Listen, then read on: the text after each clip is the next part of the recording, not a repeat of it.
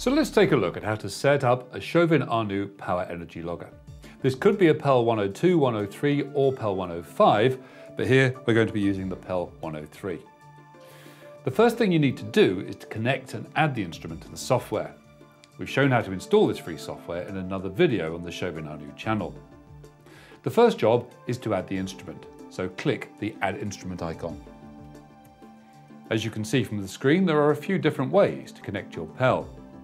In this instance, we're going to be connecting by USB. The lead is supplied with your PEL unit. Select USB and click Next. The computer will automatically scan for the connected PEL. Clicking Next will start the connection process, which may take a few moments. Once the connection's been established, the Finish icon will be clickable. On the left-hand side, we can now see the PEL with a green tick, confirming that it's connected. You can also see here any recorded sessions or real-time data. Now, with the device connected, we need to set it up for the installation you want to take recordings on.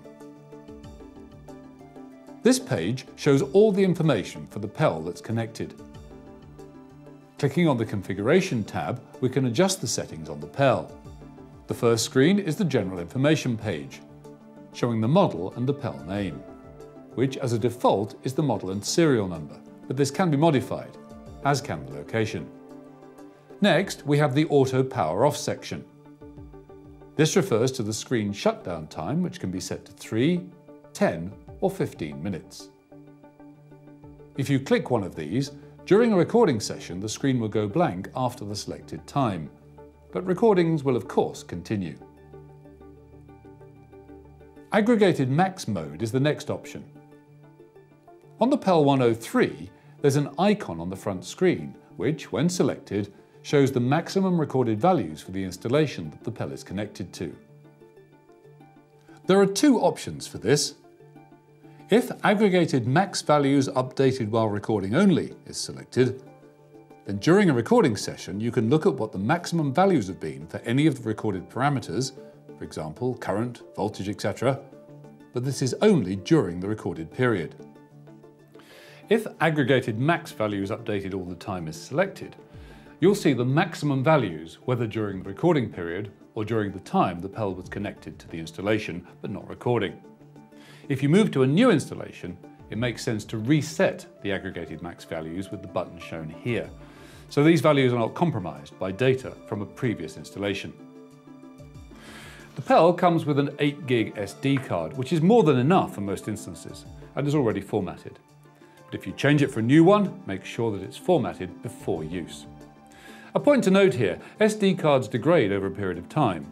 It's suggested that you change the SD card after every 30 or so recordings. We'll look at Save to File and Load From File in another video, as they're more appropriate after a recording session has been completed. By selecting the Communication tab, the PEL can be set so that it can be communicated with remotely. By enabling Bluetooth, the PEL can talk with an Android device via a free app, giving access to real-time data and allow recording sessions to be set up, started and stopped.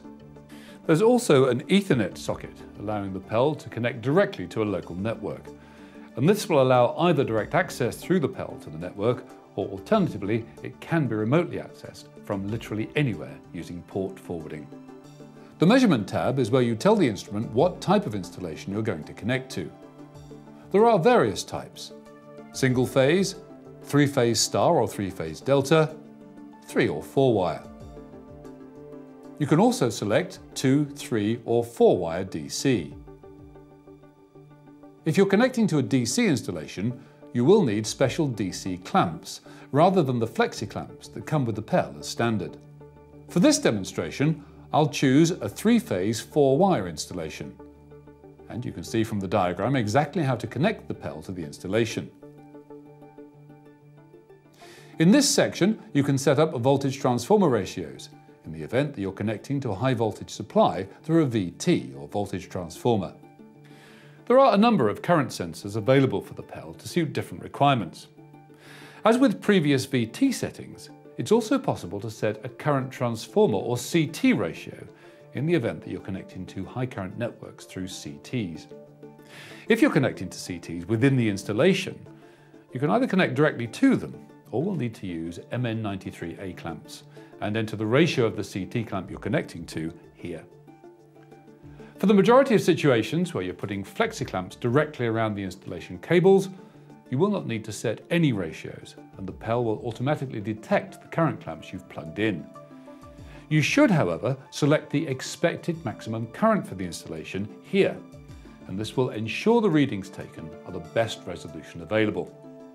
So if you have an installation that's likely to have 1000 amps flowing at any time, you'd select the 2000 amp setting. For 200 amps, you'd select 400 amps, and so on. As standard, the PEL comes with 3 mini-flex rogalski coils that'll measure anything from 100 milliamps to 10,000 amps, and so will suit a very wide range of applications. If you're measuring very low currents, you can wrap the rogalski coils around the conductors a maximum of 3 times to increase the sensitivity. And if you do, simply select the number of wraps here so that the PEL knows and will adjust the measurements automatically. Clicking on the Recording tab, we can now give our recording an actual name. Here I've called it Office 1. And if you want, you can tick the increment box, so each subsequent recording will automatically get named Office 2 and so on. A useful time-saving feature. You have a number of options for the recording period. Either tell the PEL to start recording now for a certain length of time, in this case 1 week. But that can be changed by clicking the drop-down menu. Or we can also schedule a recording to start and stop at a particular time and date. Next, you will need to choose an aggregation period. The instrument takes samples every 78 microseconds. However, this would create an enormous amount of data. By setting an aggregation period, the PEL will plot a value which is an aggregate of all those samples over, for example, a 1-minute period. The aggregation period can be set as high as 60 minutes. Nothing is overlooked, however, as it will still store an absolute minimum and maximum value within that 1-minute plot. If you require more in-depth analysis, you can select to additionally record 1-second trends by checking this box, and also include information on harmonics up to the 50th order by checking the box below. You can see here 2 storage indication bars. The top bar shows the amount of space already used on the installed SD card. The second bar shows how much of the SD card will be used for the selected recorded session. The lower the aggregation period and the longer the recorded session, the more space will be used. This is a really useful feature to ensure there is enough space on the SD card to store all of the data required for a particular recording session. The final tick box to mention here determines if the product will record only total harmonic distortion levels or detailed values for harmonics up to the 50th order. If the box is unchecked, the PEL will report THD up to the 50th harmonic. If it's checked, it will record the values of each harmonic individually. As you can see, by clicking that box, the extra data to be recorded will require significantly more space on the SD card. The final tab is Meters. The PEL records the duration of power on, as well as voltage and current presence, and also contains energy meters that store data for the last recorded session in the case of the partial energy meters, or the total energy for a number of recording sessions with the total energy meter. Here you can choose to manually reset those meters or leave them to reset automatically at the start of each recording session.